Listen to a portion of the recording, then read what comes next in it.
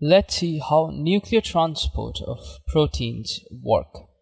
Well, some proteins are needed inside the nucleus for various reasons. For example, the DNA polymerase, the RNA polymerase. All of them are enzymes, which means they are proteins. So they are needed inside the nucleus for replication, transcription, and so on.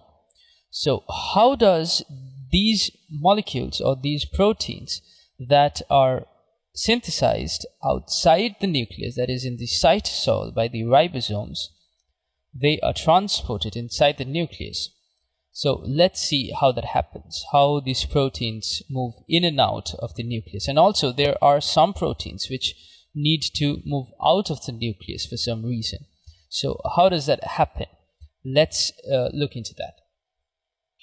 Now, let's say one protein moves inside of the nucleus.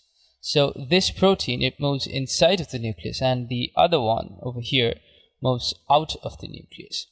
So this protein that moves inside of the nucleus would have a certain stretch of peptide that allows it to be recognized by a receptor, which helps it to move inside the nucleus. And this signal or the stretch of peptide that is present is called the nuclear localization signal, or NLS. So the NLS is recognized by a certain receptor which brings this protein inside the nucleus. And also for this other protein which needs to move out of the nucleus, there is certain protein that is present inside the nucleus, or certain receptor that is present inside the nucleus, which recognizes again a stretch of peptide, a stretch of amino acids on this protein, and helps it to transport out of the nucleus. So this signal sequence, or this stretch of peptide that is recognized by the receptor, it is called NES, or nuclear export signal. So for the import, or moving inside of the nucleus, the signal that is present on the protein is called NLS, and the signal that is supposed to be recognized by an export protein or an export receptor is the signal called NES, or nuclear export signal. Now let's see how a nuclear receptor looks like. And for the nuclear import and for the nuclear export, the receptors, they look almost similar. So this is my receptor, this is my receptor, and every nuclear receptor that is moving in and out of the nucleus would have two binding grooves. One is the binding groove that the protein, or the cargo that needs to be transported, that needs to bind to the first groove. So this is the protein, or the cargo binding groove, cargo binding groove. And the other one that is over here, this is another binding groove to which a very important molecule, which is an absolute necessary for nuclear transport, binds to. So this molecule is called the RAN, and this groove is called the RAN binding groove. Now RAN is a protein which is a GTPase. So as the name suggests, GTPase is a protein that can shuffle between GTP and GDP. Basically, this GTPase can bind to a GTP, and on certain signal it can hydrolyze this GTP into a GDP. Now RAN is such kind of a GTPase, and both RAN and protein that needs to be transported binds to this receptor, which is actually helping this protein to get transported in and out of the nucleus. Now let's look into the import and the export separately, because there are subtle differences between the import and the export of proteins. Okay, so first we'll start with the import. So let's say this is our protein. This is our protein that needs to be imported, that needs to go inside the nucleus. And we also have this receptor protein which binds to this protein. So this is having the groove which binds to this protein. And when this receptor protein is bringing a cargo or a protein inside the nucleus, this receptor protein is called importin. So this receptor protein is called importin. So it is importing a certain protein inside the nucleus. So this is called importin. Now this importin binds to this cargo molecule, and this importin, it moves inside the nucleus. Okay, so this importin moves inside the nucleus. And let's draw it once more over here.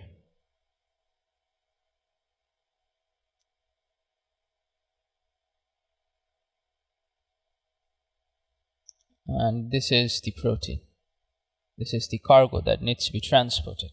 Now, when it moves inside the nucleus, RAN, which is in its GTP bound state,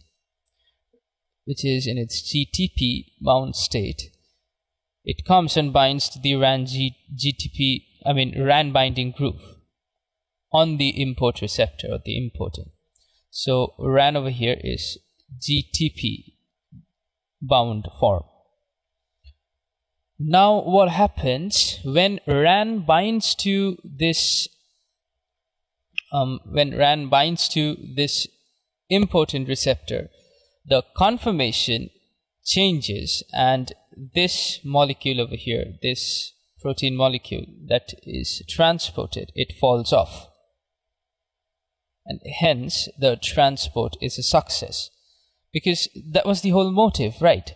We needed this molecule over here to move inside the nucleus, and it got bound to the importin receptor, which brings it inside the nucleus. And when RAN in its GTP bound form binds to the RAN binding groove, the protein or the cargo that was bound to the importin receptor, it falls off, and now the importin is free of the protein cargo, but it is bound to the RAN GTP. So it is bound to the RAN GTP. So this is the case now. From this is the case now. Now this importin receptor, which is bound to the RAN GTP, would move out,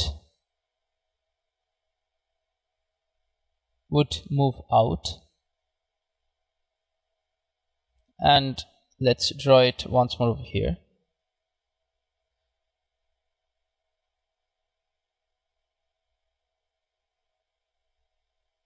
Here is the RAN in its GTP bound form. Now this receptor, the function is done. It has imported the cargo protein inside the nucleus. Now think for a second, if this RAN keeps on coming out of this of the nucleus, then the concentration of RAN inside the nucleus would deplete, and like if the process moves on further, then the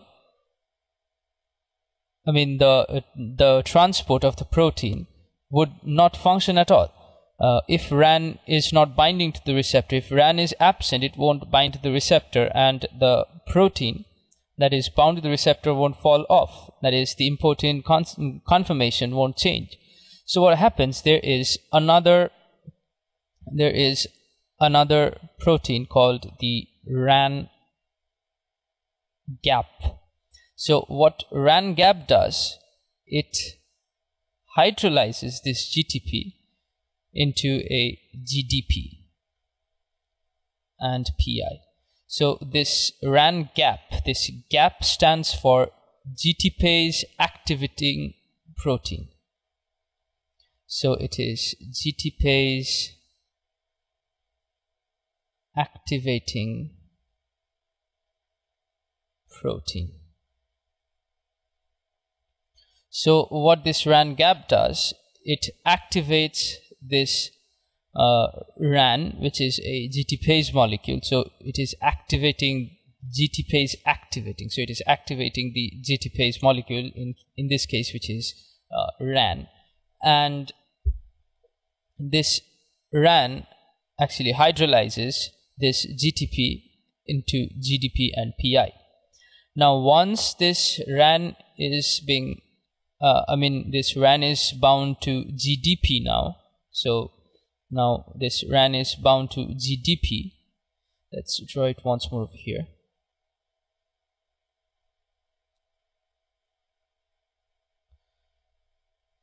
So the RAN is bound to GDP. Now this GDP bound form of RAN cannot stay bound to the receptor. So this molecule falls off. So RAN GDP falls off of the importin receptor. And now the importin is actually free. Now the importin is actually free to do another set of transport because nothing is bound to it now.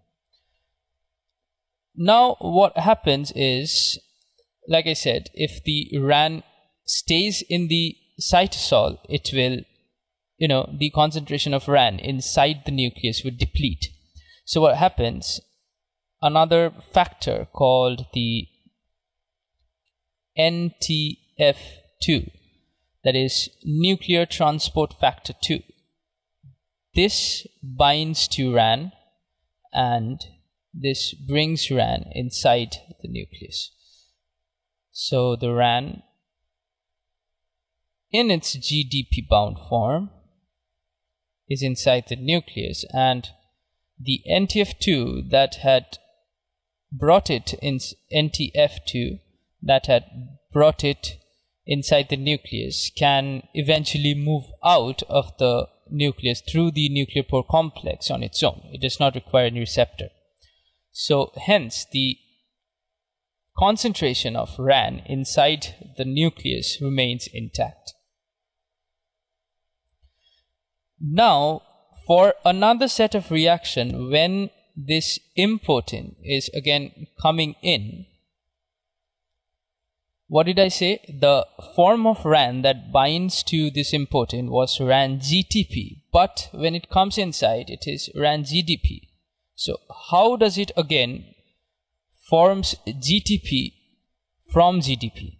So there is another molecule inside the nucleus like RAN gap. So it is called RAN GEF.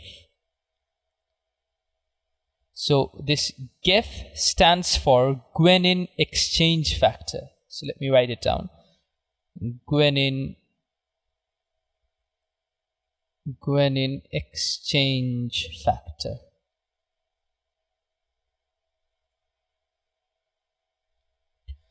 So this guanine exchange factor, this exchanges the GTP, which is bound on RAN, to a GTP. So RAN GEF, it exchanges the GDP, which is bound on RAN, into a GTP. And we again have RAN GTP, which can bind to this importin and performs the function once more, and the cycle continues. So that's how importing of the protein from cytosol inside the nucleus works.